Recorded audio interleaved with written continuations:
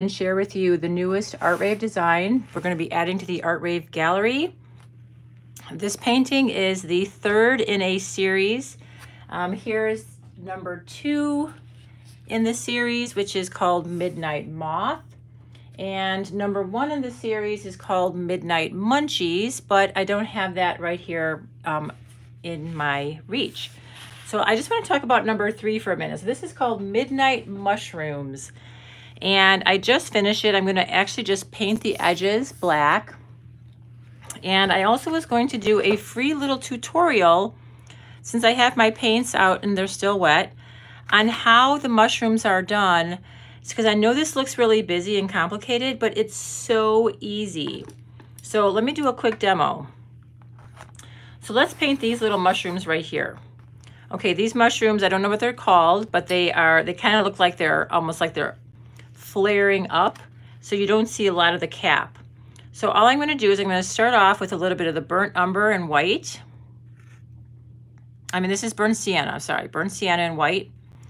Now, the cool thing about painting on black is that most of the work is done for you. 80% of the work is the shadows on this painting. So we are just going to be painting the highlights. So here's our little mushroom. We're just going to do this little, you can go from the bottom up like a little firecracker, just exploding upward. And doesn't matter the shape, just do whatever, just kind of go up from the bottom. There we go. You can take a tiny bit of white, a little bit more white, turn your brush sideways and add a couple little lines going up. Just a couple, no big deal.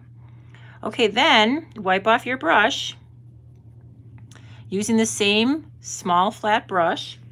Take straight white and we're going to go around the corner and then just wiggle, wiggle, wiggle, and then wrap it around the corner again. So we're just going to go like this.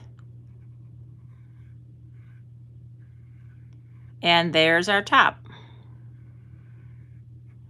Now we can take the white and we can also add some more white if we wanted to brighten up the little sides. And look at this dramatic mushroom that we just made just like this. And it was really just a couple of strokes, knowing where to add the brighter layers. And then that's it. That's this mushroom right here. Now let's do another little mushroom. Let's do these little cat mushrooms here. I don't know what their official name is, but we're just going to call them little cat mushrooms.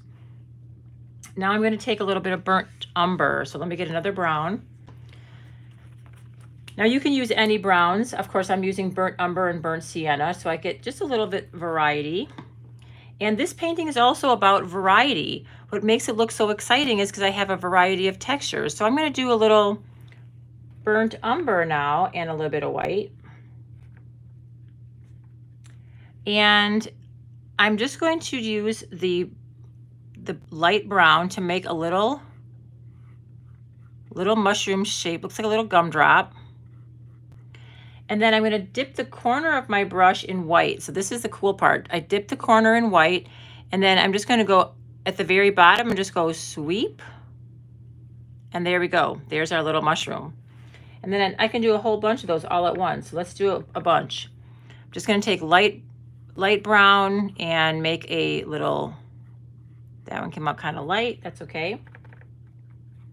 So this little burnt umber and white, and I'm going to overlap this one a little bit.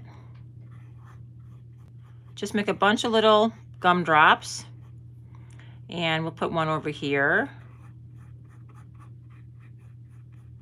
And the cool thing about black is the black creates the shadow. So if you have the paint is thin, it's going to show the black through it, and it's going to be more in shadow.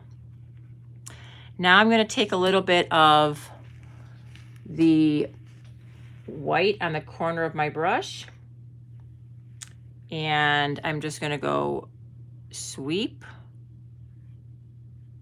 sweep, sweep. We're just giving a little sweep of white to the bottom. And I'm going to take some straight white with a tiny bit of brown, and we're going to make our little stems. Now you can just leave a little black. If you leave a little black space right there, let me just check my video. Okay, then it looks like the shadow of the stem. And there's your little mushrooms. Now, to highlight them, I added a few extra little details, so I'm going to share that with you also. So I just took my pointy brush, and I'm going to take straight white, and I'm going to go, because I have moonlight, I'm going to add white details to the top. I'm going to add a little bright extra white to the top of the mushroom, because I talk about in the painting how we create that illusion of moonlight. So we want to highlight the tops with a little kiss of moonlight, maybe a little highlight so that they look a little shiny. And we can add a little bright highlight to the top of our other mushroom, because as it dries on black, it does get a little darker. So I'm just going to add a little kiss of moonlight to the top of that mushroom. And there you go. So this is just a little sample of this entire painting. And I'm going to keep it going live while you enjoy the painting. I'm going to show you how I do the edges. So we did that simple 2 or 3 step process to all these mushrooms, and I show you how to add the highlights. There's a special layering process with the red, but it's super easy. When you have the outline, so I did a drawing first. In my inner circle, we go through the design process as well. So here's a little sketch that I did of this composition first. You can see how cute all the little layers are. I mean, all the little outlines are. And then as we do it in paint, we layer it. So there's my design. I kind of wrote out my basic steps because I know that I'm always teaching everything step by step. So I have a little idea in the beginning of the painting, the steps that I want to do so that I can break it down as easy as possible. So when I'm painting the sides black, this is my finishing touch. I just use the side of my brush and I go side to side, and I finish all the edges off all around the painting, so it looks more complete that way. But if you're interested in this painting as a something that you'd like to teach in one of your classes, if you're an instructor or a studio owner, you can license it through Art Rave Studios. But if you are just a hobby painter and you just want to paint this for fun, the full tutorial is going to be available on my website, Rave Inc, in another week or so. Once we get the whole video edited and we get the instructions written up and the outlines done, then you can order the complete video and all the support materials on our website. So in the meantime, I'm just going to continue adding a little bit of black and water to the sides. And I'm going to just turn this around and get this side done. If you have any comments on the painting, you can leave them in the comment section and I'll respond to them later. I don't often do lives on YouTube. I do a lot of lives in my Facebook group. So this is just a little share of the process for this painting. I love how the mushrooms turned out because mushrooms have been just a super popular subject for a while, and I've added them to many paintings in the last year or so. But this one, it was all about the mushrooms, so I had a ton of fun. And I love the way it fits in with that other series, which I'm going to share in the Facebook group shortly. I'm going to take a picture of all 3 of the paintings so you can see them all 3 together. And just using the side of my brush so that I can get a nice clean line in the front. This painting is black, so I don't have to worry about the line being super perfect in the front. But when you're doing a really light painting and you want that black edge to be nice and crisp, just use the side of your brush.